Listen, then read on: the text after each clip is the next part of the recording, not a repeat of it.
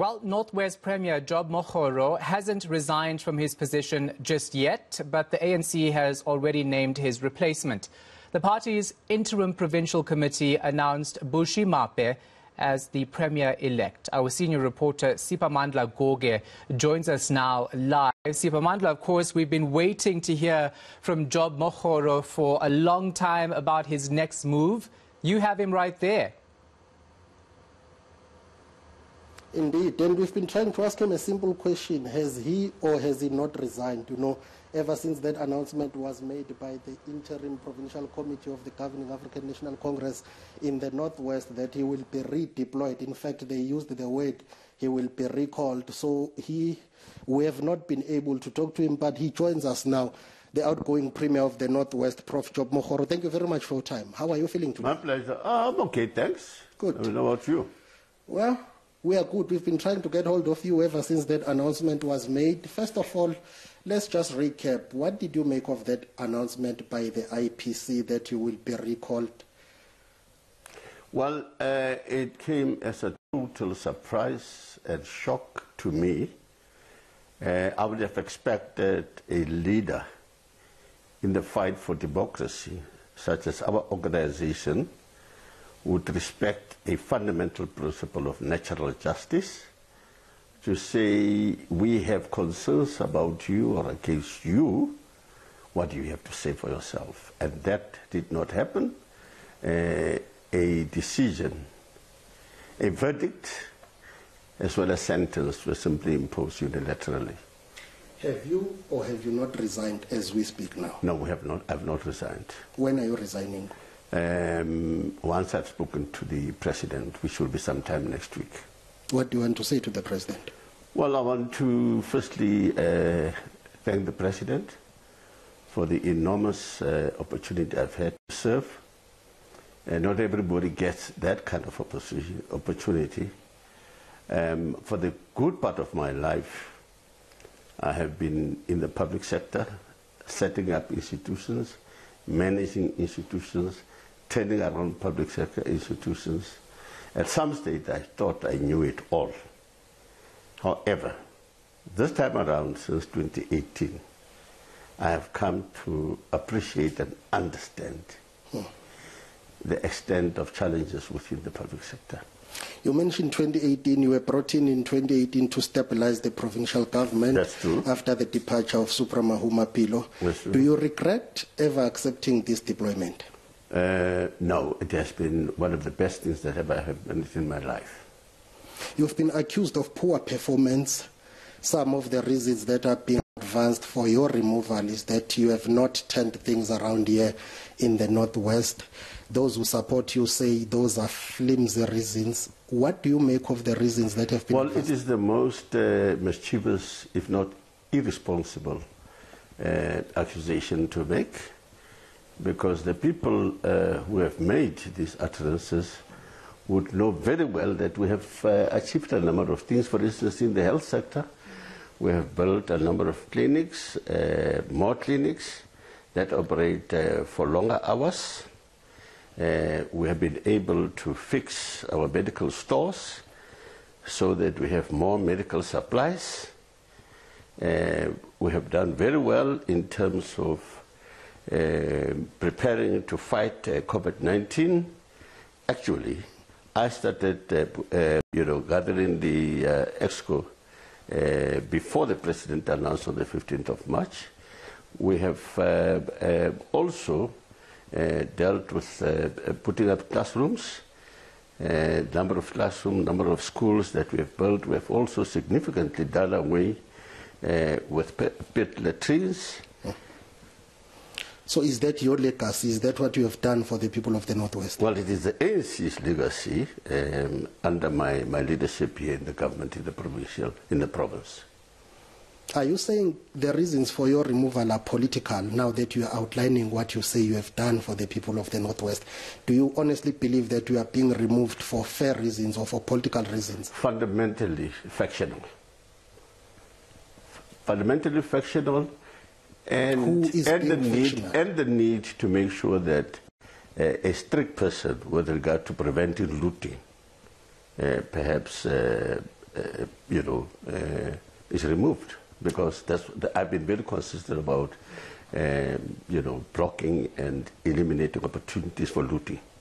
Who is being fictional? If you can give us names, please, for removing you.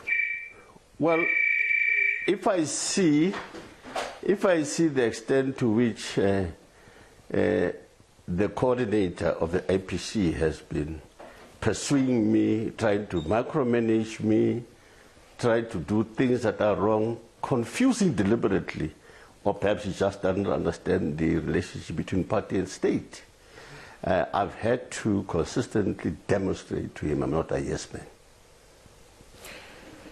Looking back at the way the IPC handled this matter, premiers are appointed by the president, by the way. One would assume that's one of the reasons you would want to engage with the president. But having reflected, I'm sure you have had about 4 to 5 days now to reflect. In all honesty, do you think your comrades could have done better in handling this matter? Yes, certainly. I mean, the one glaring mistake, what I should call it a mistake, was just deliberate, to juniorize the appointment or the sacking of a premier. I cannot understand why such an important intervention should be the business of IPC. I cannot understand that. Have they apologized to you?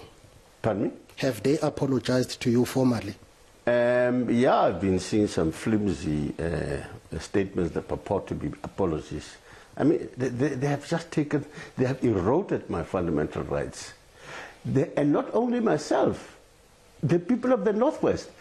Up to this day, from an accountability point of view, I'm yet to see the IPC saying to the people of the Northwest, we have removed the Premier of the Northwest for the following reasons. They simply have not done that, which means they don't care about that fundamental importance of accountability. You mentioned accountability now. Clearly you are aggrieved with the way the IPC has handled this whole matter. You are saying to us you will be resigning next week after meeting with the president. What will happen after that? They say you will be redeployed. They seem to be changing the tone and the tune now, no longer recalled, but you will be redeployed. Do you know where you will be redeployed, and would you accept any deployment after this? Well, before I look into that, I started by the IPC having the responsibility or arrogating to itself the responsibility to deploy or redeploy me. They say one of the reasons... It is simply laughable. They say one of the reasons you are being removed, those who are familiar with the politics of this province, the Northwest, they say you were brought in to stabilize the situation, and they are making allegations that when you were in the administration, you became a supramahumapilo person. Well, I don't know what that means. Quite honestly, those people who say that needs to have their heads read. I don't know how they arrive at that. What needs to be done to ensure that there is stability in the ANC in this province? Because if I recall, for a number of years now, there's not been stability in this province, and clearly your removal, as you say, those who support you say it's factional, you also say that, but clearly this will further, make things worse. Can we just start adhering and carrying out the directives, the resolutions of Nasrec conference? That is what we need to do. But also, there is this reason that is being brought forward about the collapse of local government institutions in this province, municipalities, which is a national phenomenon, by the way, but you've been accused of not or failing to turn around municipalities in this province, resulting in some big businesses threatening to leave this province. How do you respond to that? Well, the accusers are either deliberately mischievous or they are simply fundamentally ignorant. Firstly, local government is an autonomous system of government as provided for by Section 151 of the Constitution. Secondly, local government is an extremely systemic challenge for the nation of South Africa, not for the Northwest province only. And so that narrow focus, narrow, uninformed, deliberately malicious focus on Mokgoro must be put aside if we are serious about taking our country forward. We need to understand the systemic challenges of local government in our country and stop being so narrowly and in a petty way focused on an individual simply because I'm their affectional target. Have you ever enjoyed political support from the IPC ever since you were deployed? I have to think very hard about that. If we can give you a second to think about it, what will be your answer? I don't recall ever. Did you ever raise the issues that you are raising now about the coordinator of the IPC with the national leadership? Yes, I have. I have written to Lutuli. What did they say about it? Well, I've not had any response yet. Do you feel let down by the ANC in this whole saga? Yes, I wish I could be told what my sins are, but I'm told by the provincial and later by the national leadership that it was time for me to pack my bags and go. And yet they asked you to come in and help when you were minding your own business. Well, that is clearly so. Now, let's talk about your successor. Have you spoken to him? Are you starting with your handover process? Because clearly, by Wednesday next week or Thursday, you should have left this house. Yes, I have started just to put together issues that are important, that need to be looked at and prioritized. Any advice to him? Well, just make sure that you dirty your hands in understanding the challenges, because they are enormous. There's nothing simplistic about that. You mentioned corruption earlier on, that you've been fighting corruption. There have been allegations that your office, the office of the Premier, was embroiled in allegations of corruption, 75 million unaccounted for. But also, most importantly, there is this allegation about the Premier's office running a rogue intelligence unit. They say you've been spying on opposition members, some of your comrades within the ANC, and other people in and around the Northwest. Well, with regard to the alleged 750 million, if people could just do some basic homework, as well as those people who claim to be journalists, if they could just understand the basics and check with me, because those things emanate from the Fifth Administration. I don't know why they are arrogated to myself. Maybe they are arrogated to the office of the Premier, but please don't single me out. Any allegation about spying, it's a serious allegations. Please report me to the Intelligence Inspector General. Please, I beg. I've been begging.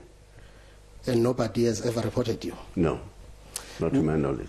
We are running out of time. Any parting shots to the people of the Northwest? Clearly, this is the last official interview we will have with you as the outgoing Premier of the province. Anything important to say to the people of the Northwest? It is very, very important that communities of the Northwest continue the spirit of no looting during the week of the 12th of July this year, and really take up the struggles and make sure that they play a more active role in terms of growing and developing our province, and doing so, of course, in collaboration with government. I think that is very, very important if our province is to move forward.